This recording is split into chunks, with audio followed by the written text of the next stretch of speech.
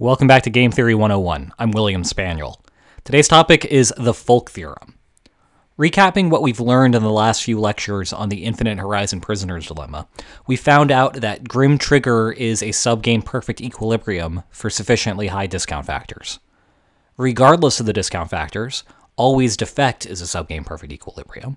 And we found out that tit for tat is not a subgame perfect equilibrium, at least outside of that one knife edge condition.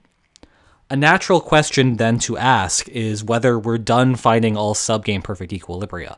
Are there any other subgame perfect equilibria out there, or is it just Grim Trigger and always defect?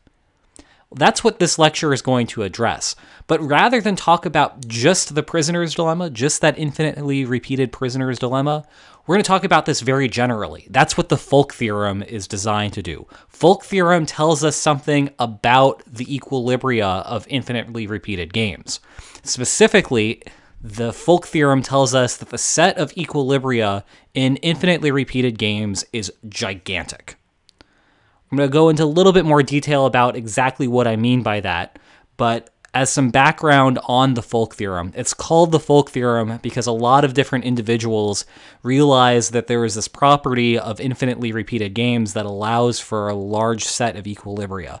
So we can't attribute it to just one person like Nash equilibrium. John Nash figured out that solution concept, which is why we call it Nash equilibrium. With the Folk Theorem, a bunch of different people figured it out about the same time. It's in the folklore of game theory, so it's called the Folk Theorem. And it's actually a whole bunch of different theorems, all regarding the different equilibria in infinitely repeated games.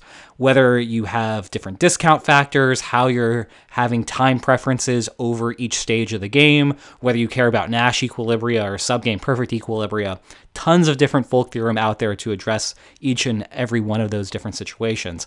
I'm only going to present a single folk theorem today. It's a rather simple folk theorem, but it has a relatively easy proof to understand, and it does tell you a lot about the size of the equilibrium set for these games.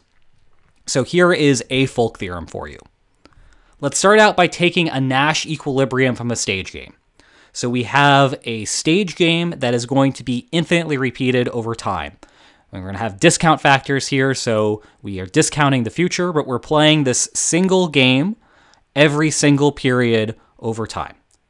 And this game is going to be a finite game, so it has a Nash equilibrium. It's a finite game in the stage, but it's infinitely repeated. It has a Nash equilibrium, and we're going to think about one of those Nash equilibria. You think about all the different Nash equilibria of the game, but for now, let's just think about one of them. Now that we have a particular Nash equilibrium of the stage game in mind, let's put that aside for a moment, and now think about some other set of strategies for all the players involved, such that the strategies of this alternative set generate an expected utility for all players that is strictly greater than the Nash equilibrium payoff for the stage game.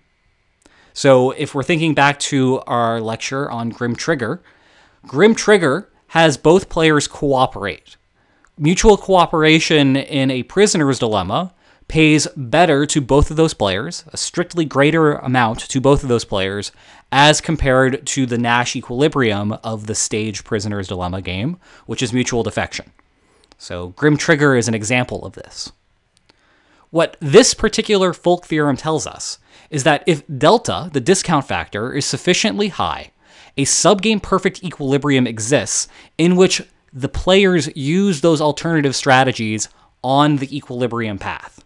So rather than play the Nash equilibrium, they play whatever set of strategies that you came up with, as long as those strategies are generating a strictly greater payoff for all players involved. And the why is pretty simple, especially if you really understand what was going on with Grim Trigger from many lectures ago. It's a simple generalization, in fact, of Grim Trigger. So if we're thinking about why this is an equilibrium, we know that the punishment stage of the equilibrium that we can construct is for the individuals to play the Nash equilibrium forever. So if we violate the agreement that we've come up with to play these alternative strategies that are not the Nash equilibrium, if anyone ever breaks that, then we shift to playing the Nash equilibrium forever. And we know that Nash equilibria played in every single stage is a subgame perfect equilibrium. So we know the threat to revert to that is, in fact, credible. So when you're playing these strategies, you start out by selecting the alternative strategy set, not the Nash equilibrium set, but the alternative strategy set, and then you revert back to the punishment phase, which is the Nash equilibrium of the game in every stage, if anyone ever deviates from the rule to play the alternative. And there's going to be no profitable deviation as long as delta is sufficiently great. In fact, these utility calculations work out to be very much like a Grim Trigger, because Grim Trigger is, in fact, a special case of what I'm talking about here. So you can actually see this by looking at the calculation on your screen right now. Think about the utility for the alternative set of strategies for a particular individual. If we follow the alternative set of strategies and we play that in every single period, then the sum utility for the player is going to be the utility for that alternative set of strategies divided by 1 minus the discount factor. That's like getting the alternative set of strategy payoff today, tomorrow, the day after that, forever. And you're willing to continue getting that payoff as long as your payoff for a one-shot deviation and getting some sort of maximum deviation payoff. So think about what the other person is doing or the other people in the game are doing.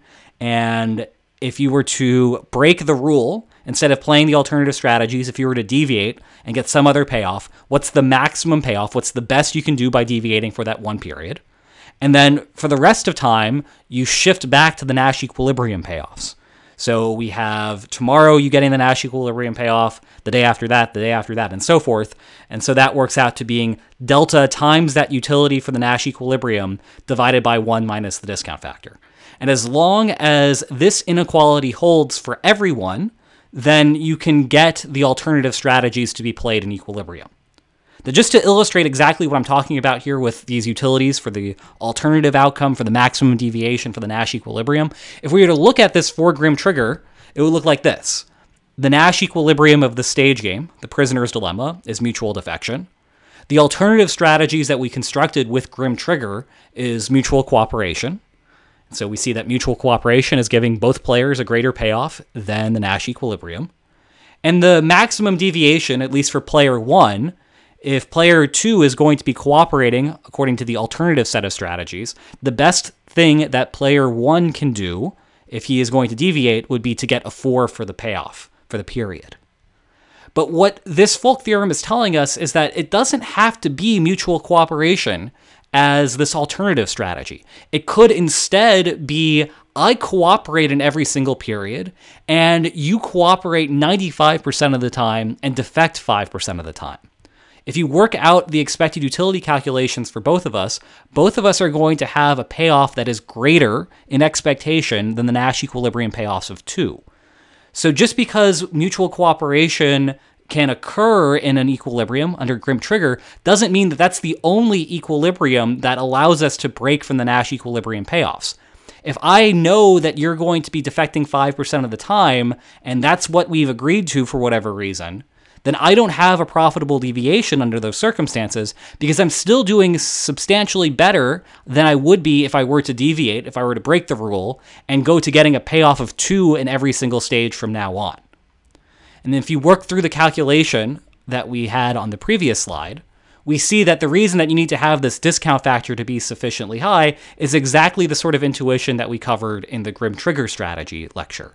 It's because if you get a single payoff that's going to be greater today and a payoff that's worse in the future as compared to the alternative strategy, well, in order for you to not want to take that extra jump in your payoff today, it needs to be the case that you're discounting the future sufficiently much. In other words, you care a lot about today as compared to tomorrow. On the flip side, if you care a lot about tomorrow and the future, you're unwilling to have a higher payoff today if it means sacrificing greater payoffs in future stages. And if you work through the algebra, you eventually get a statement here which gives you the cut point. This discount factor needs to be at least as great as what the fraction reads on your screen right there. And in fact, if you plug in the Grim Trigger payoffs from the infinitely repeated prisoner's dilemma, you actually get the cut point that appeared in the Grim Trigger video. So what this is saying is that this mutual cooperation that we saw in Grim Trigger is just one alternative set of strategies that gets us out of mutual defection. It's not the only one. There could be a whole bunch more. In fact, there are a whole bunch more. Any such alternative strategy that yields a strictly greater payoff for both players qualifies as long as delta is sufficiently large. And delta, if it gets close to 1, it is going to be sufficiently large. You're good to go. So, in fact, the equilibrium set is quite large. There are infinitely many equilibria to these infinitely repeated games, whether we're talking about a prisoner's dilemma or some other game out there, as long as we can develop some other alternative strategies that yield a strictly greater payoff for both sides. So that is the cool result about Folk Theorem. Folk Theorem is telling us that the equilibrium set of these infinitely repeated games is much larger than you might have anticipated, at least initially. So from an equilibrium perspective, this is really neat. But what we're going to be seeing in the next lecture is that from a social science perspective, Folk Theorem is actually really horrible for us. So I hope you enjoy this, and I hope to see you next time when I talk about why it's so bad. Take care.